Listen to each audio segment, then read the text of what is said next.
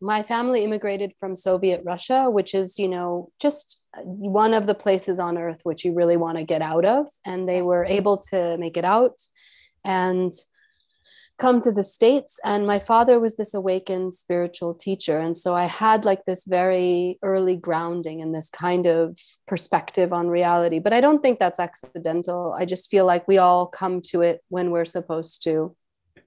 And but then my life became very tragic, because you've read the book. Yeah. But everybody started to die. My mom died when I was 6, and my father wasn't really like he didn't have his feet on the ground. He was more like a space cadet. He was really, really out there, and very much like the real deal when it came to spiritual teachings. But he just wasn't like of the world. He didn't care about money or prestige or anything like that. So our house just fell apart, and at a death after death, funeral after funeral, and we were just very poor but very rich at heart. Like we had love, but we didn't have any stability or safety or security.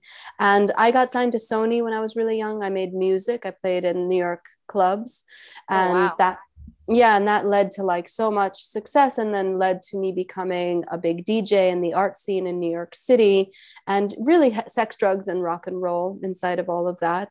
And my life just got darker and darker. And inside of that, I had a baby. I had like a series of events. I think they were all leading to me having this kind of awakening. For anyone who's watching or listening who is having difficult times, just try and remember that difficult times are like a rub.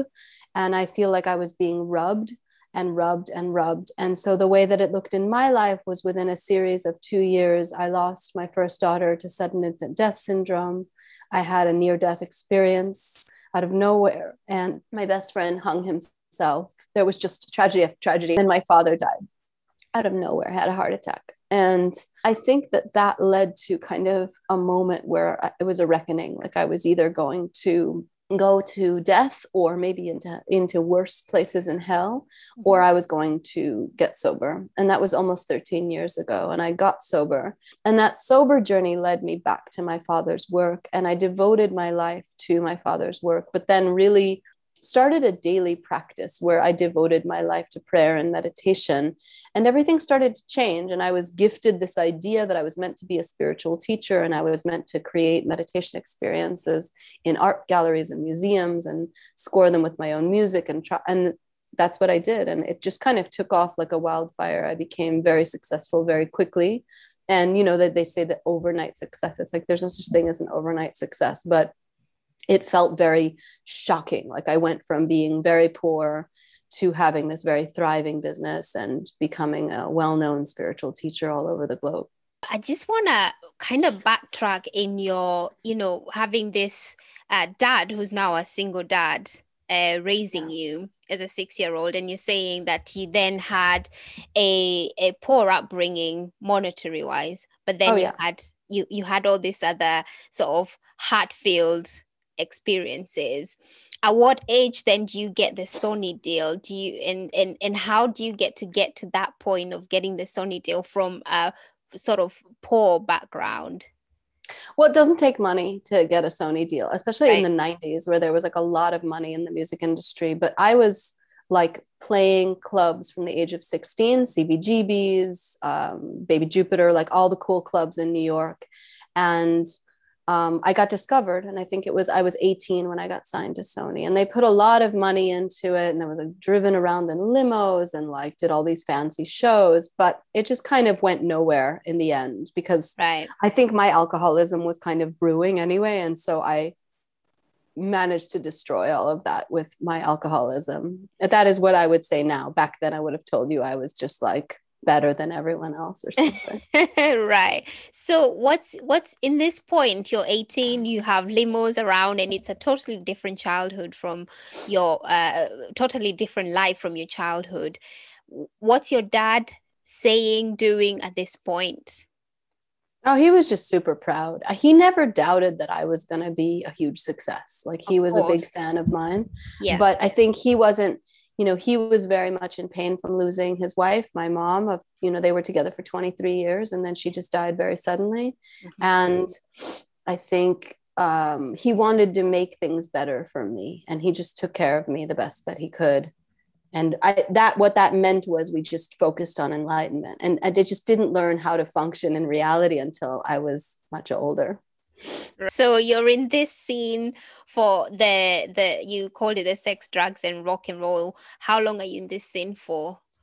About a decade. I think it was from 20. I got sober at 29. And in this moment, are you going back to your, because there must have been moments where you, because the addictive cycle is very, you have that moment where you come back to yourself a little bit, and then there's the Yeah. weakness and falling back into it. In those moments, were you going back to your meditation practices from the word go, or were you just sort of doing your thing?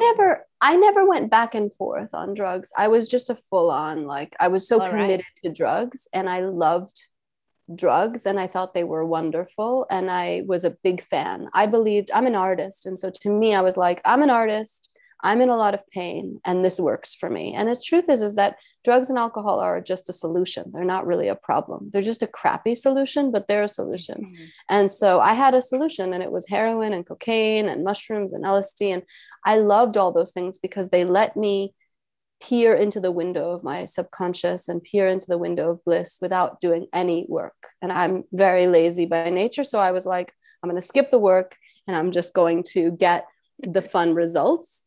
Yeah. So I meditated through inside of it. I remember one night I had a girlfriend over my house. She was with her boyfriend. They were doing crack in the living room, and I was doing heroin, which I thought was so evolved as opposed to crack, like as if my heroin use was more elevated than their crack use. I mean, that was literally where I had gone. And I remember I was like, I'm going to go to the bedroom and meditate. You know, it was like I went to the bedroom like I was better than them.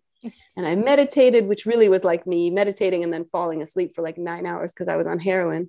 Right. And then I woke up, and I remember coming to the living room and finding them in this huge brawl. They were just having like this huge fight because they'd run out of crack. You know, that was basically, my life just looked like this insane mesh. So then you're this successful music artist, still performing, and then there's again, like you said, a list of tragic events, and I think your father passing away, losing your daughter, and I think your house burned down. Oh yes, my house burned down. Yeah, I forgot about that.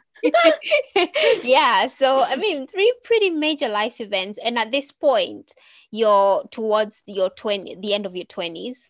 Yep. I was in the middle, like when all of those things happened. I think I was 26 when she died. Right. And then 27, 28, it just all happened in that year. My dad died when I was 28. So 26 to 28, it all happened in those 2 years. And that's a lot of pain to deal with. And this time you think, I'm not going to go to the drugs. I need something else. You know, it was a lot of tragedy, and I was so righteous. And so like, I loved heroin, and I thought I was doing something right. But somehow the signs were being shown to me. And I remember I was seeing a spiritual teacher at the time. She was like a healer of some kind. And my father's fan club, he had a huge fan club of people whose lives he had saved, gathered money together for me to go see a healer because they knew how much pain I was in, and they knew that I was on drugs. And I saw her, and she said something like, so where do you see your life in 10 years, you know? And I just remember being like, I don't know, like, you know, married with kids, with a great career. And she was like, oh, great. How do you plan on getting to that point? And I was like, what do you mean? Like, if I do heroin every day, I'm not going to end up there? And it just kind of was doing the math. Yeah. And it dawned on me that in 10 years, if I didn't stop doing heroin and cocaine every day, I was really going to be pretty much in the same place at the age of 40, but I was going to be older. Like nothing was going to change. And I couldn't take it anymore. Like the amount of effort, it takes a lot of effort to get heroin when you don't have a lot of money. You have to manipulate people, and you have to like go to parties and schmooze with, you know, you have to do all kinds of things. And I just remember being out of energy. Like I was like, I can't manipulate one more person into getting me drugs. Right. I'm just done. And I remember hearing from someone that they had gotten sober that I knew I used to drink with. So I was like, hey, are you sober? Like, can you show me what you did? And she was like, sure.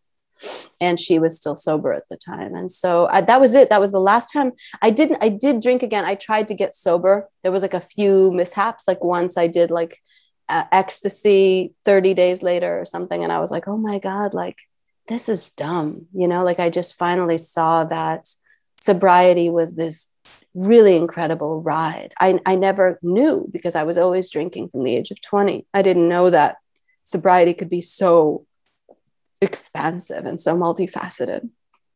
Right. So was it a one success story? Was it right? This is my moment. I'm quitting this. I'm done, and that was it. And you've never looked back. Never.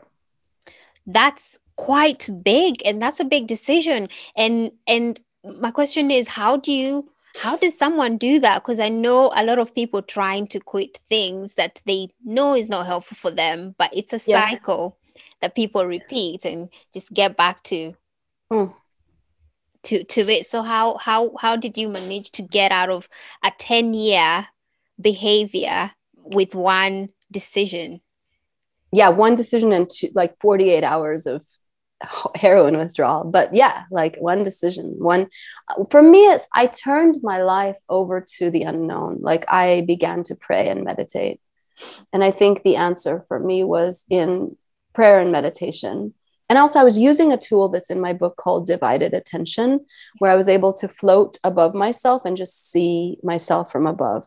And I kept seeing myself and I was like, is this really who you believe, the universe or God, whatever that thing is that flows through all of us? Do you think that that's what that energy wants for you? And I could see myself and I was like, you're a total loser. You know, like as much as like I had this history with DJing and music, like I wasn't really that successful in any of that. Like the Sony stuff fell apart and then the DJing stuff was like neither here nor there. It was me just kind of hanging on by a thread because I'm very, you know, I hate to say it, like sounding very boastful, but I'm very brilliant and I'm interesting and I'm pretty. So I can get by on a bunch of bullshit, you know? And it was just like a whole lot of bullshit. And just like this, you know, when you have someone, especially with alcoholism, which is something I believe that I have and I'm very proud of, to me, like being a real drug addict and a real alcoholic means you're someone who's really capable. Because if you're that capable of lying to yourself, just think who you'd be if you stopped lying to yourself. Who think about what truths you could tell, because truth and lies are the same. They're two sides of one coin. So if you're a good liar, just think about what a great truth teller you would be. And so it was a swap out. Like I was like, I think I want to try to see what the light, you know, what the light has to offer. And I could tell that it was going to require more effort on my part. But the weird thing is that effort looks one way, but it isn't what you think it's going to be. Like it looks so hard until you do it. And then when you do it, it's easier. It's easier not to drink. It's easier not to drink coffee. It's easier not to sleep with bad guys that I don't like. It's easier not to harm myself and you know, gossip about my friends. It's easier to not compete with my female friends. My life is so much easier today because I don't do any of these things. But you don't know until you look so hard. Like, how will I stop doing heroin when it makes me feel relaxed and at ease? Well, just fucking try it and then see what's on the other side.